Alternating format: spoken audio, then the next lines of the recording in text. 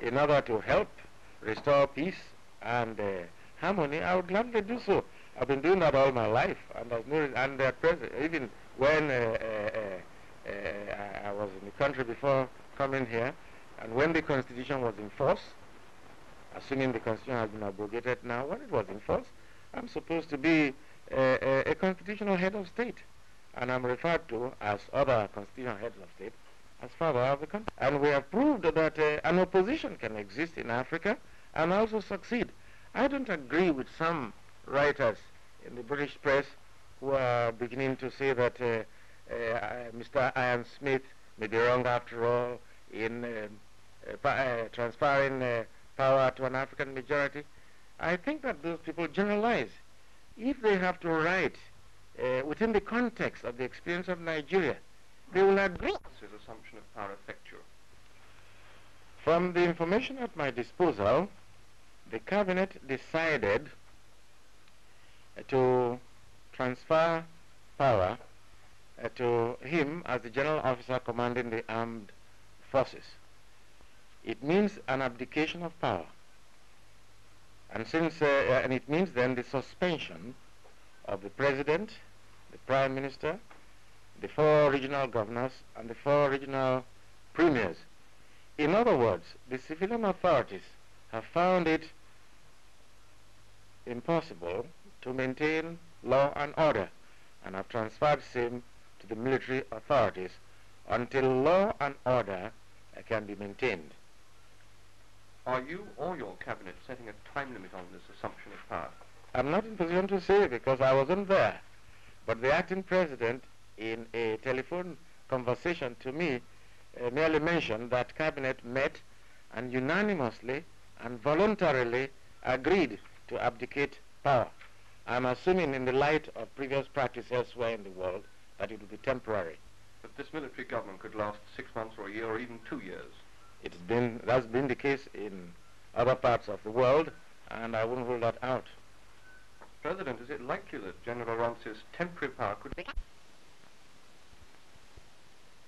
Minister Sir Albert Magai last week in Lagos, he said, or he led me, and those who think like me, to believe that Britain could not have used force because of reasons of logistics.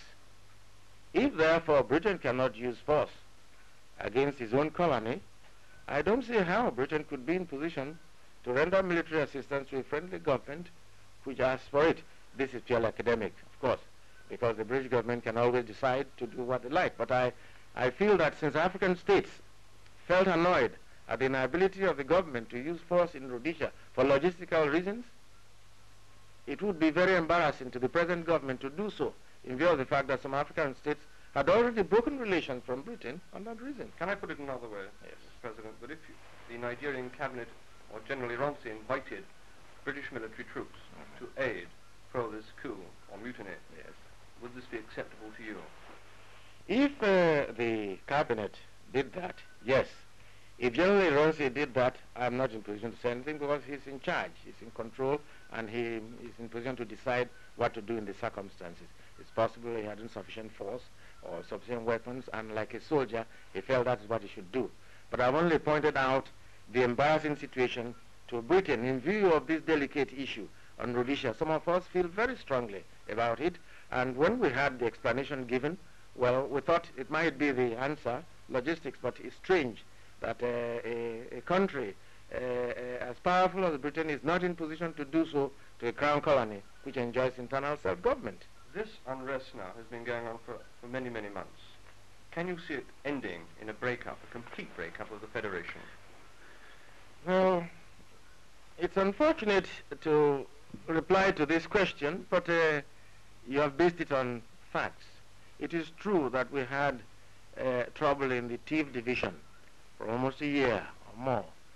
And since the elections in western Nigeria last October, we've had a series of violent outbursts and riots so that it could lead to anything. Well, we are a federation, and all federations are usually subjected to stresses of different kinds. We as a young nation, 5 years old, have been subjected to such stresses. Well, occasionally we refer to this as our teething troubles. So it is possible to lead to a breakup of the federation. But there are some of us who are given a lifetime to preserve the unity of the country.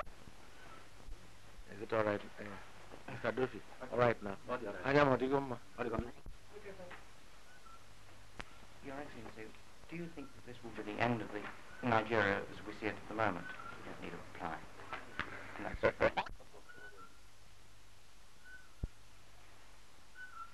Your Excellency, how soon do you intend to go back to Nigeria?